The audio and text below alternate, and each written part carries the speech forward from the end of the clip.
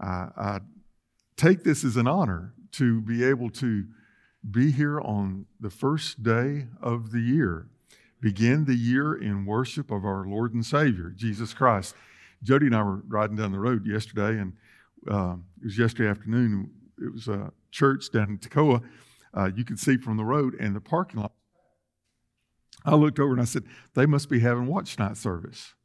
She looked at me like, what in the world are you talking about? And I said, well, that's when you come together and you do church on New Year's Eve, and you just preach all the way through the night, until midnight. Then you go home, wake everybody up, and send them home. And I said, I preached in a couple of those. Those were always real fun. And then we saw a hearse there and said, oh, no, it's just a funeral. I've been to a few watch night services that were like a funeral too, but it's good to be able to come and to sing of our Lord, who God sent for us, who was crucified for us, but He's resurrected for us, that He lives for us, He's watching over us, He prays for us everything of every day. He is there for us. What a God we have and we serve. And I don't do resolutions. I decided that was trying to lie on purpose. Amen. And I didn't want to do that. But a long time ago, I decided that I would let the Lord give me a word, and that would be a focus for me for the whole year. That I can't learn everything, but if I could just open my ears and let my eyes see the things that the Lord has for me, He could teach me some things and to put focus on it. And God's done some great works in my life, just to take a whole year to take one facet of the Christian life and just kind of dig down and grow from that. And I have my word. I'm not going to tell you what it is, but we've already talked about it today, which was a nice confirming word for me. I hope you have one too. If not, think about it. What is it that in your life that you would like to see God do in your life? What work would you like to see Him either refresh or maybe just to instigate? Maybe there's a facet of the Christian life that you need to grab a hold of and learn from. And in this relationship that we have with God, it's just so special that the God of the universe could want to speak with us and spend time with us. How honored we should be. Really. And salvation is not just a one-time decision. It is a decision that affects eternity. Amen. But it doesn't stop there. It's the beginning. And as hard as we chased after God in our salvation, through repentance, through belief, through faith, through trust, we need to do that the rest of our time here on earth. We need to seek after that salvation, live that salvation, grow in that salvation. It's another milestone we're facing, 2023. How many of y'all thought we'd get there? Rick didn't, evidently. It took him 4 years to get through the freshman year of high school. 2020 started with such promises. I always start the year with something I kind of want to set the tone. And that year we had done our 5 core values. Y'all remember those? We talked about worship. We talked about evangelism. We talked about discipleship. We talked about fellowship. And we talked about service. That was the core values that this church had already decided. And I think those are absolutely wonderful things. And we dug down on those and we studied those and we said, these are our values. And then everything got challenged in 2020. We had to look at absolutely everything fresh. There was a distraction that came in, some unexpected circumstances that I don't know why, but it got us off mission. We had never been there before. 2021 was a time of readjusting to our new reality. People wanted it to be like it used to be, but that never can happen. You never can look forward by looking back. I was watching the ball game last night, and one of our players took off running and wasn't anybody close to him. And he kind of took a turn to look and see if anybody was chasing him, and he tripped on the 10-yard line. They called it the turf monster, I believe, something like that. Just jumped up and tripped him right there because he was going one direction, but he was looking in another direction. That doesn't work, folks. And we need to make sure that we never do that.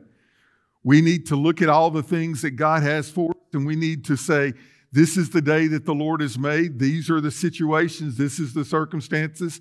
And let us rejoice and be glad because we have a God no matter our circumstances.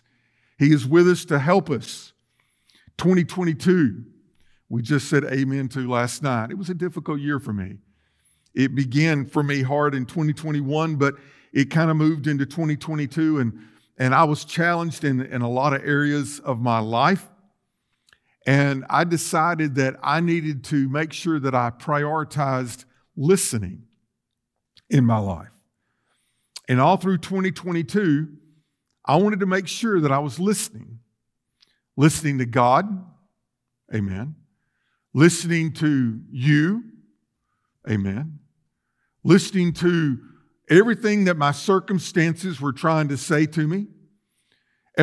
Not trying to twist my circumstances to where I am, where I wanted them to be, but just took them for what they were and put a God smile on my face and moved forward. That's a good thing. And that was a tough year for me, but and especially as a leader, because you really want your leader to know where you're going. Right? And by the way, we're going to heaven. I don't know if it's today or not. Neither do you. A person that my wife works in the same building with, Lynn had a really close relationship with this young lady. I think she was 37. Is that right? 37, 38? 38. Just a Christian on fire with the Lord, always talking of the things of the Lord. Her husband had some health issues. Her son just got his driver's license.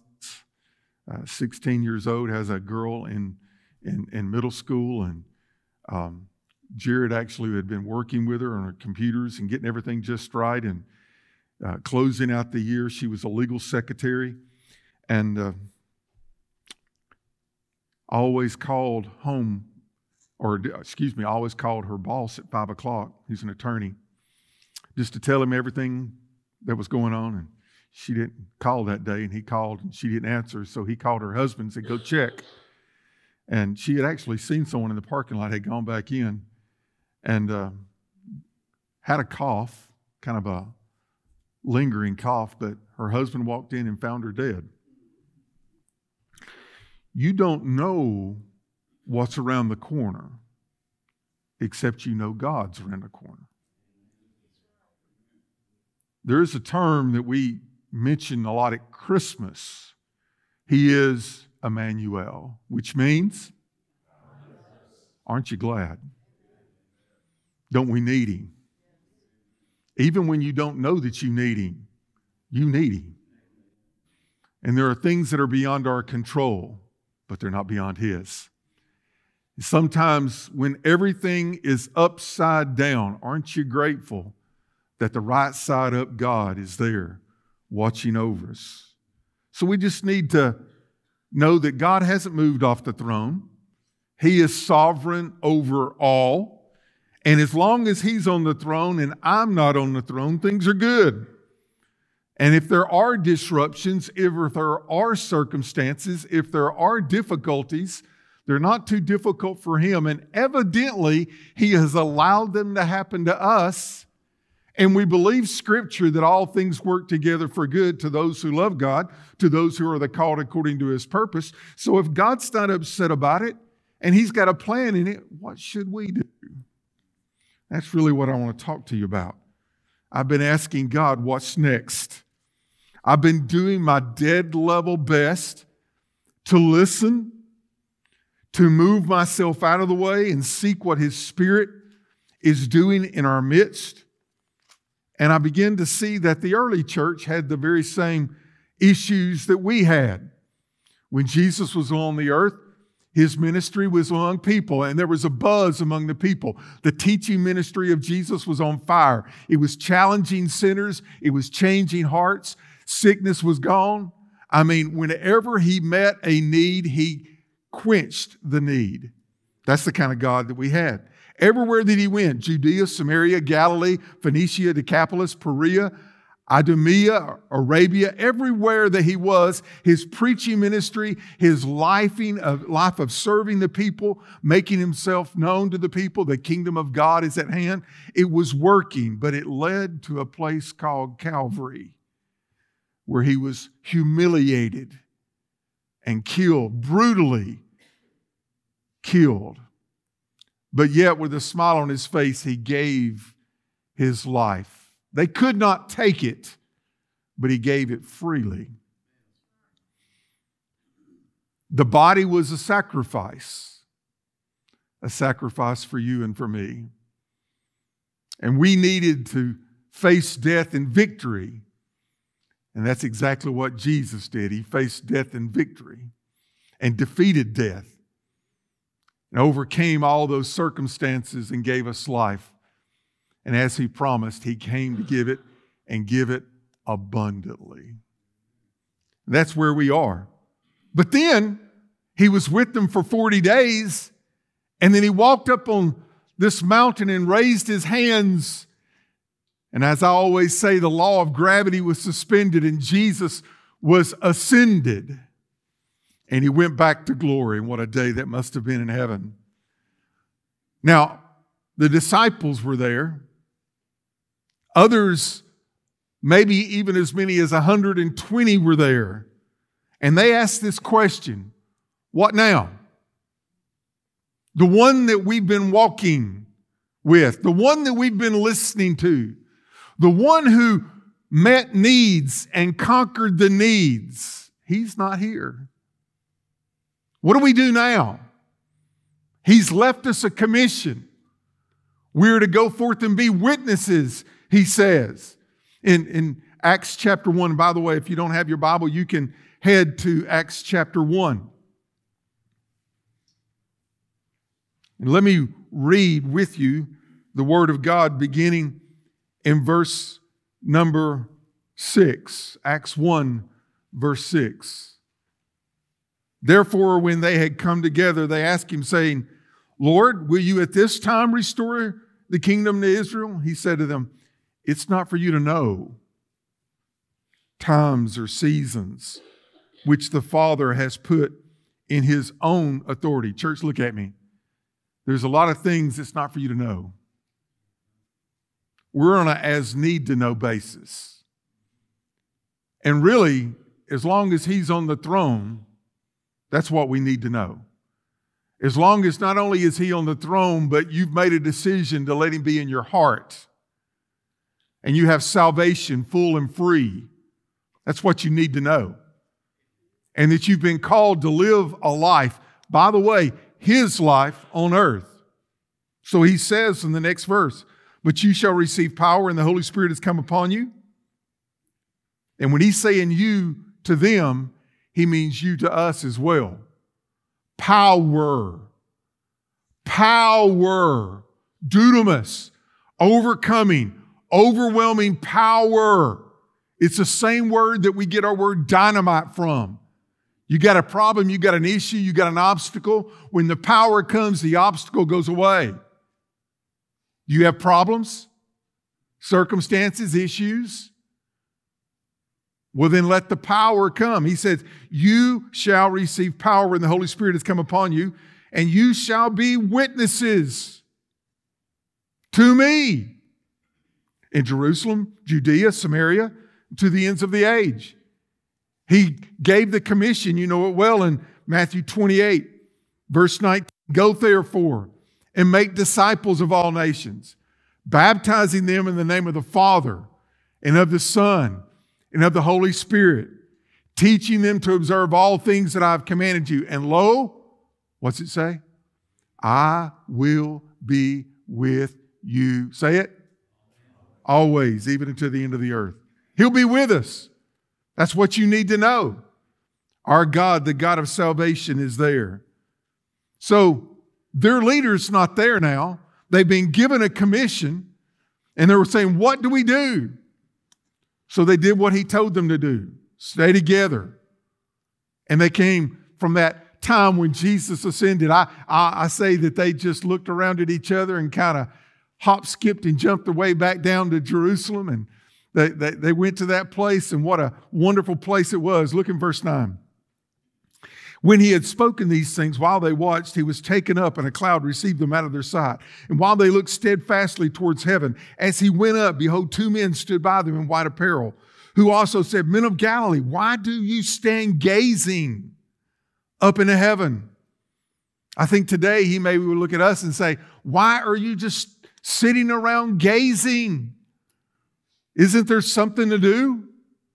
He said in verse 11, this same Jesus who was taken up from you into heaven will so come in like manner as you saw him go into heaven. Hey, he's coming back. There's something we need to be doing until he comes back. Then they returned to Jerusalem from the mount called Olivet, which is near Jerusalem, a Sabbath day journey. That's about 3/4 of a mile. So they went hop, skipping, and jumping. I mean, just what would you have been thinking if you just saw Jesus just move up and ascend back to glory? How many of y'all would have been jumping? Amen? Scared me to death one time. My very first church I was at, the youth had gone to camp, Mark, and they had learned something in camp. So they were doing their presentation to the church, and they weren't sitting in the pews like everybody else. They were down here sitting on the floor.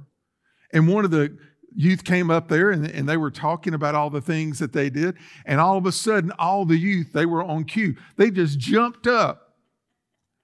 And I think half the congregation thought we were going to heaven that day. And I thought I was going to have a heart attack right then and there. And they said, rapture practice. Maybe we need to do that, right? Y'all want to get up? No, I'm just kidding. I don't jump like I used to.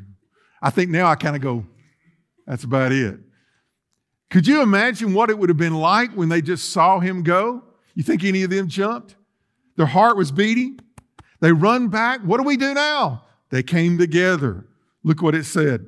Verse number 13. And when they had entered, they went into the upper room where they were staying. Peter, James, John, Andrew, Philip, Thomas, Bartholomew, Matthew, James the son of Alphaeus, Simon the Zealot, Judas the son of James. And these all, come on now, continued with one accord in prayer and supplication with the women and Mary, the mother of Jesus, and with his brothers. They all continued. What they had been doing, they continued. They didn't stop to do something else. They continued. Earlier, Peter said, I'm going fishing. But Jesus met him there and said, there's a work to do. Do you love me, Peter? Go feed my sheep. Do you love me, Peter? Go feed my sheep. Peter, do you love me? Lord, you know all things. You know that I love you. Feed my sheep. They continued. They didn't stop. They go back. I remember a time in Jesus' ministry when Jesus was preaching very hard at them. And it was some very difficult things for them to take in and to understand. And Jesus is saying, unless you drink my blood and eat my body, you can't be a part of me. And they're like, that does not make sense.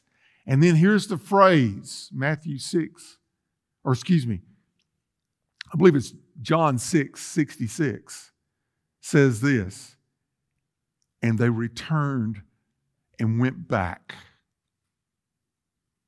and did not follow him any longer.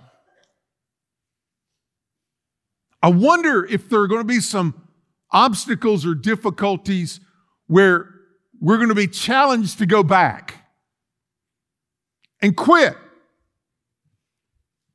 I think maybe that happened with COVID with some people. Maybe during that time where they had to reevaluate what church was and what church meant to them. And they were thinking about what they were going to do or not do. Maybe some went back. But the disciples came together and they continued. Here's the phrase we're going to be looking at. One accord. One accord. One accord. 10 of the 12 times that this phrase is used in the Bible, it's in the book of Acts. It's a compound word. If you look at it in the Hebrew, you basically break it down into two words and you put them together. The first word means to rush along. But the second word of this compound word means in unison. You go forward, you rush along to do the work, but you do it in unison. Now, y'all look up here. Did it say that they did it individually? Would it be easier just to take care of yourself? Just handle your own stuff? Do it the way you feel is best for you? That would be easier. Would y'all agree? But they rushed along together in unison. There was a bond. They had been through some things. They had a common testimony. They had a common faith. They had a common belief and a common trust. Now, you and I both know that Satan at that point would have loved to just scatter them. And if they had, that would have been very bad. But Jesus said, no. You stay together and you pray. So that prayer is when we are coming with God and joining with God. And we move into the presence of God. We speak, listen now, and we hear. And God speaks, and He hears us. And in prayer, we have this great relationship. Did you hear me? Relationship. Where we and God get to come together. And when the people were doing this in prayer, there was something that happened. A bond moved among them, greater than it had been before. Before, they were watching and listening, but now they were having to be active participants. They couldn't just watch what Jesus was doing. He's in heaven. So now they're connecting with Him in prayer and in supplication. The word supplication means with great passion and need, you bare your heart. They had this question, what now? Well, let's ask the one who knows. What do we do? Well, let's make sure that we're doing this with Him. He was their leader. He was the one who set the tone. He was the one that set the direction. Every army needs a leader. Would you agree? But every army needs to come together with passion and need and go forward together. One accord. To go forward rapidly, but do it in unison. This building is a great picture of this. I mean, everything that you see in this building is different. From 2x4s to carpet. Chandeliers and light bulbs. They all have a purpose. They're all different. The primer has to go on before the paint. Y'all got it? But look at what happens when they all come together.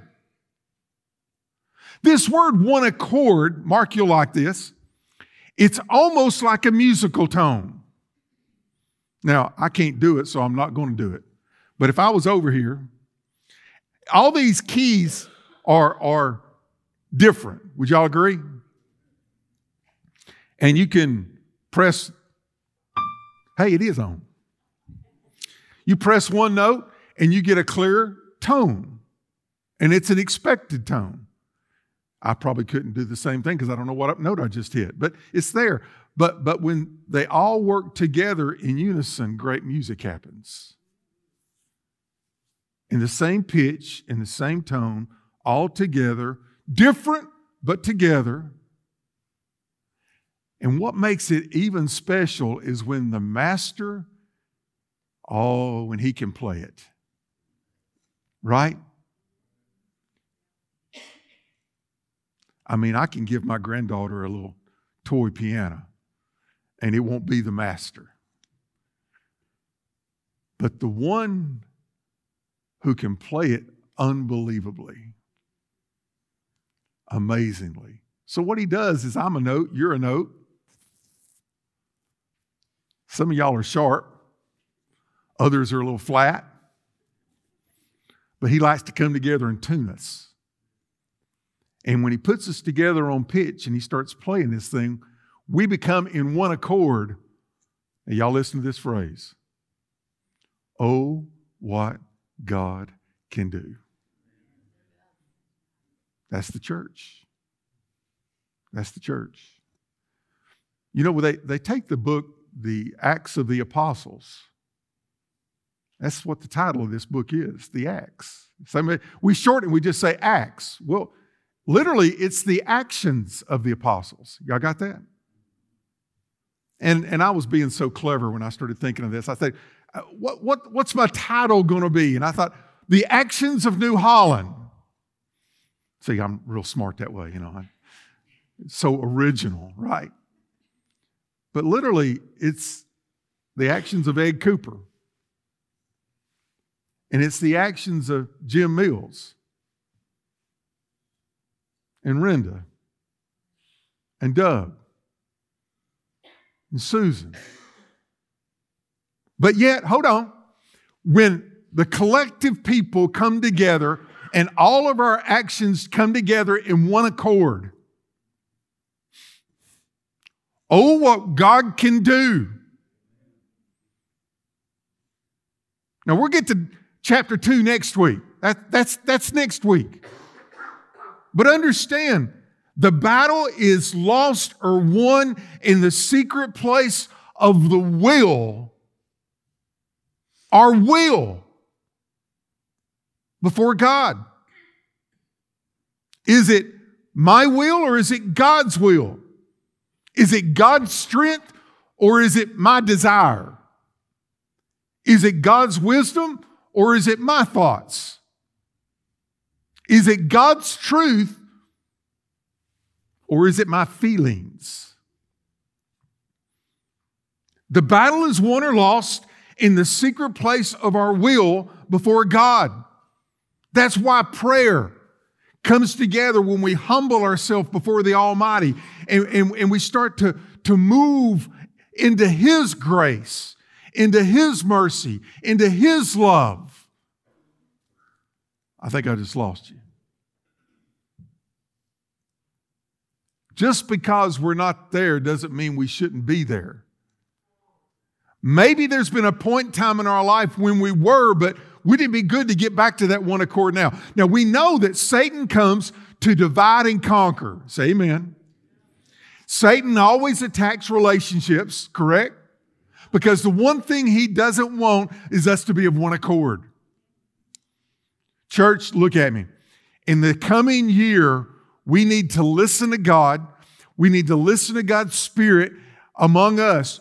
The Word of God is God speaking. It may have been written down, but it's God's actual voice for us. And we need to bind together in prayer. And we need to lift up each other because there's some things that we don't know that we need to know. And there's a work that we don't know all the ramifications of it, but we need to be willing to passionately come together and be in one accord together. We can do it together.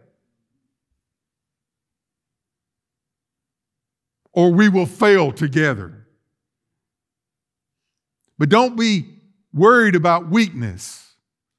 Because what is it God's word says about weakness? When we are weak, say it together. We are strong. Say it together. We are strong. But you got to get weak first.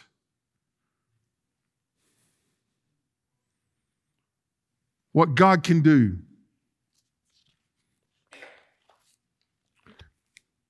I think about Genesis 32. And in Genesis 32, there's a guy by the name of Jacob. And he's coming home. And his brother that he cheated, he finds out his brother's coming. And his brother's got a whole caravan of men with him. We would call it a small army.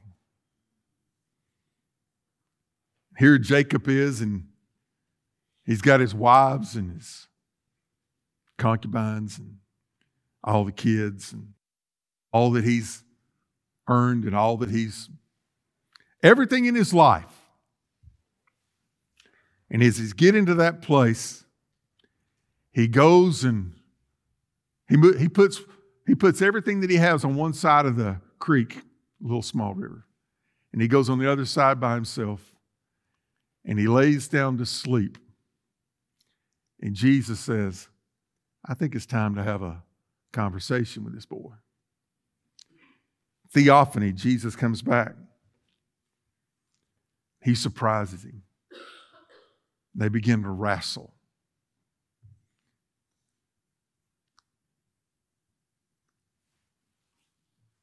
And they wrestled all night.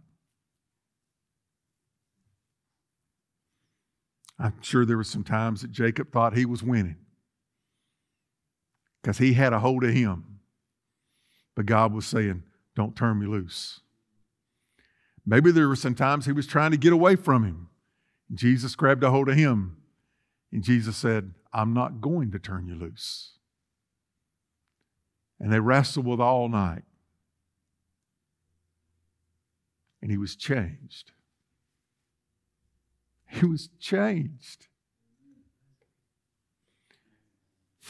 He was Jacob, but now he's Israel. He was the schemer, but now he's the one who's going to lead the 12 tribes of Israel.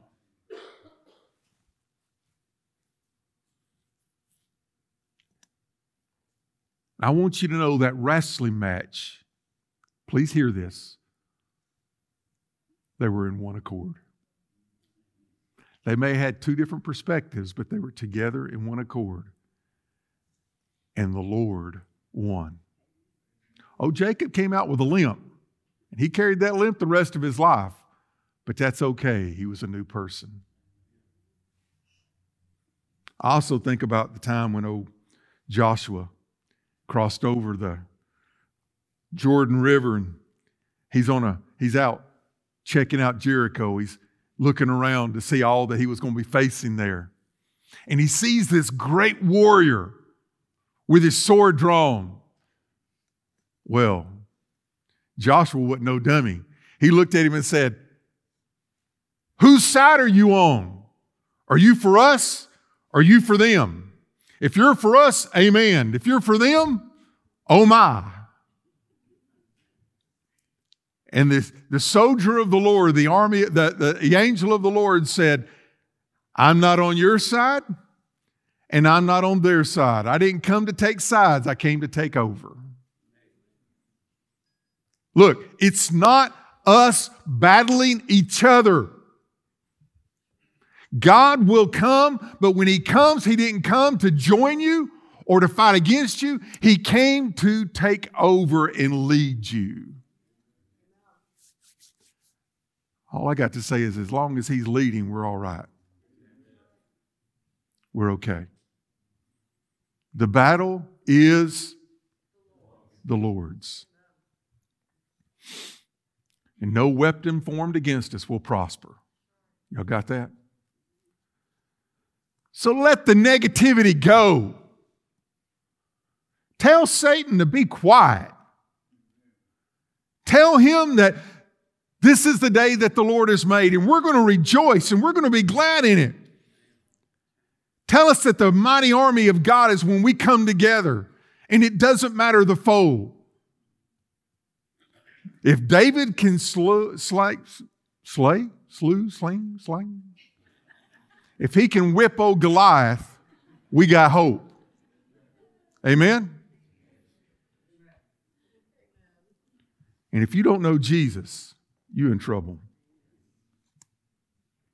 2 Corinthians chapter 12, verse 10 says this: Therefore I take pleasure in infirmities, in reproaches, in needs. I take pleasure in persecutions and in distresses for Christ's sake.